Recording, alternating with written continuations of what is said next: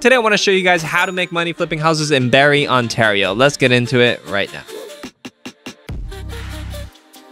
So today I'm joined by AJ, who is a new student to our house flipping coaching program, and he just made a whopping $95,000 on his recent house flip project right here in Barrie, Ontario. And he did all this in about 4 months time. So AJ, before we jump into the house flip, I want you to tell us a little bit about yourself, why you joined the coaching program, just so we can get an understanding of who you are. I'm an entrepreneur, tried my hand at many things, and I'm still doing a few things. I got into house flipping about 1.5 years ago, and this was the first one I wanted to do independently. Why I joined the program was an insurance policy. So I had a partner, they controlled a lot of the decisions, and there's a few things I just wanted to make sure that things went on without a hitch, and it made sense when I saw one of your YouTube or podcast.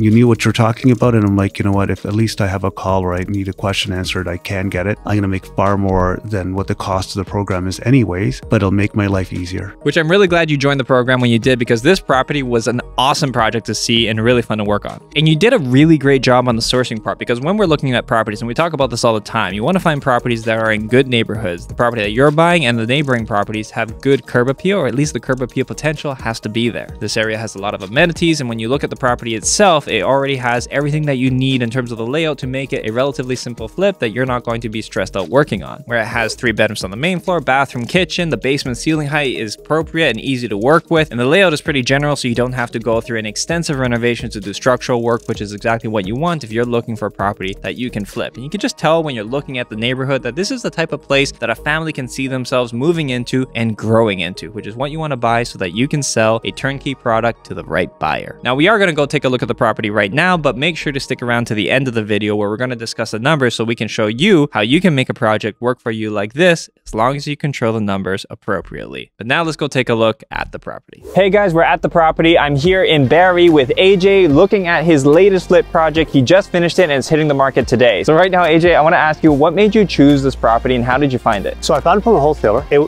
fit my sweet spot. Good price, detached, big lot. Is there anything about this area that you particularly liked, or? It's a city, and I think people are coming up here. It's super close to the GO station. It's an older neighborhood, closest part of Barrie to Toronto, fairly close to 400. So It had all these like factors going for it. How much did you pick it up for? $582. $582,000. How much did you spend renovating this place? Maybe 90. What we want to look at is to see what type of work you were able to get done for that type of price point and what type of returns we're going to see. So we're going to go inside, take a look at it. Okay, so AJ, one of the first things I want to address as we walk into the space is the kitchen to living room. This obviously has a big wow factor. You kind of come in here and this looks very impressive. So I want you to walk me through the thought process. Why did you decide to do this? And what led to this decision? So this was already open concept, but I know like this is the moneymaker, right? When someone's gonna come into the house, they're gonna look at the kitchen, they're gonna look at this space. Now this kitchen, was it previously already connected to the living space? It was, but the difference was there's a huge tree here in the middle. It was configured a little bit differently, but the open concept was here. How much would you say this island ran you in terms of cost? This plus that's a lot smaller, 2,400 plus stack. You obviously did some pretty standard things here when it comes to the black and the white with the kitchen cabinets and the stainless steel appliances. You used an interesting tile background here. Tell me the thought process behind this design. I wanted to go gray because we already had gray going over there. It was that or go two-tone countertops. Ultimately, I ended up making the better decision, just the way it plays out in the eye. Of my options, I want highest end. Of the 3 options I was kind of contemplating, that's another place I'm just gonna get my money back. I want wow here. Okay, how much did this run you a square foot? $6.99 or $6 a square foot, something like that. Technically speaking, I think one of the good things anybody needs to consider is that when you're working with a small space, because this is not that many square feet, but even at 6 something a square foot, that's actually quite a bargain, I think, for this kind of a tile. As we come into the living space, obviously there was a wall here previously. Did you remove the wall? No, so there, like I said, there's a tree here in the middle, and I removed that tree, and there was an old school HVAC hot water tank pipe that ran through once we took the tree out. Take that off so the kitchen opened up, but there's no wall we removed here. I see you left some outlets there for a TV. Yeah. So I was going through Pinterest or Instagram. It's up to you whether this is a reading room, but they have that option of putting a TV stand. There's a lot of wood behind there. The addition of a fireplace, I feel a lot of people struggle with whether or not it's affordable to do. What kind of effect does it have? Adding a fireplace here, was it expensive? How did that look out for you? Like, it's a good deal. I got it maybe, I think, $400. So you got this for about $400 and you got this. What is this? This is some kind of tile from a tile guy. I got this roughly, I think, $7 a square foot, something like that. For $1,000, you have a nice feature wall like this. Yes. But let's talk about the decision-making process for these big, bold trims here. So I think they're interchangeable. My baseboard could be used as trim. My trim is maybe a little shorter. I think it's easier on my labor. It's cohesive with what we already have kind of going on. From a style perspective, it's a win as well. It's not just a functional thing. Did you add this patio door over here?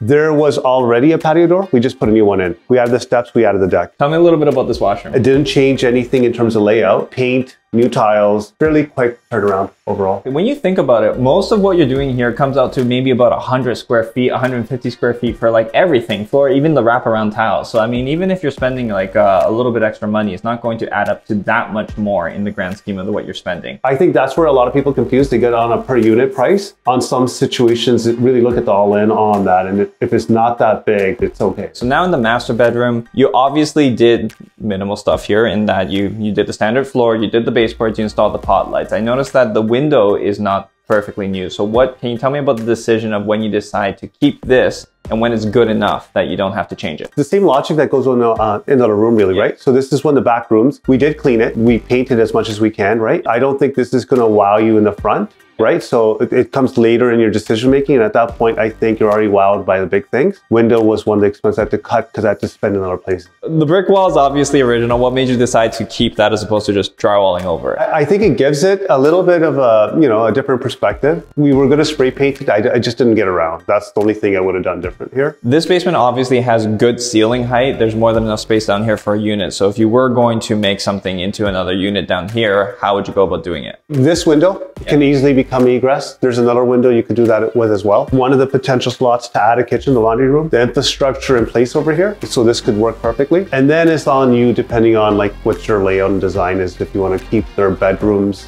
where they are or you want to reconfigure them. Because if you keep them there, you just call it a batch. Okay, so this is a secondary washroom in the basement. Was this here or did you add this on? This was already here. I think it's a very functional layout. The shower is nicely tucked away and it's actually quite sizable. The guy who lived here previously was a big guy. I think like 6'6", 300 change. So he built a custom shower for himself. Like this is not a normal size. Look at it, it's an octagon almost. The only judgment call I had was, do I tear that down and make something standard? But from a cost basis, 50-50, and I think it gave it a different appeal. If you keep that the same, you don't really, everything just kind of falls in place, right? The toilet goes there, the sink goes here. I think you focus the money well, because even as we get to the front of the property now on the outside, you can see that you focus some effort here, and I think you did it in an easy way too, with just colors. You just painted things. You did a black garage, you did the black window trims, and you did the black porch. And this porch was an enclosure. So the guy was a hoarder, kind of a lime green where the gray is right now. So we just opened up. We didn't do anything major. The idea is, hey, if we can keep the same footprint, less work is more in a sense, you know, as opposed to make a new deck or anything like that. So that is the property in a nutshell, what it looks like and what we did to it. But wouldn't you know it, the property is now already sold. And as we said, we made $95,000 on the sale of this property in just 4 months time. So numbers wise, we're going to break things down into 4 categories for you. We're going to talk about acquisition cost, carry cost, renovation costs, and finally sales costs. So AJ, why don't you walk us through it? Acquisition costs were $65,000. That includes the assignment fee, land transfer tax, the lawyer's costs. Carrying costs were $15,000 over 4 months. That's mainly the interest on the mortgage, but also includes the home insurance and the utilities. Renovation costs were $80,000. That includes everything from new kitchen, new washrooms. It includes the labor, the outside work. The closing costs on the way out were roughly $40,000. Realtor fees, lawyer fees, associated taxes. And if you think about it, you being able to sell the property for as much as you did, which is how much?